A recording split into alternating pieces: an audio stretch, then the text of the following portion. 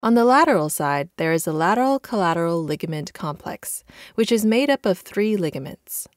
At the front is the anterior talofibular ligament, ATFL, connecting the talus to the lateral malleolus.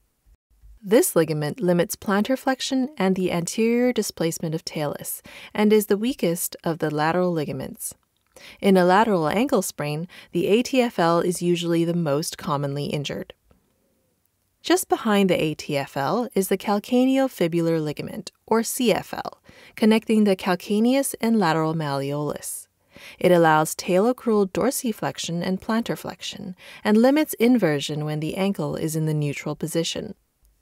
Finally, at the back is the posterior talofibular ligament, or PTFL, connecting the talus to the lateral malleolus at the back. This is the strongest of the lateral ligaments, playing only a supplementary role when the rest of the ligaments are intact. It limits posterior displacement and external rotation of the talus, and is under the greatest strain during ankle dorsiflexion.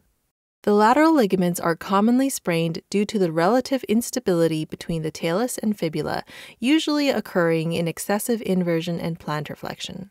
When someone says they rolled their ankle, this is usually what has happened.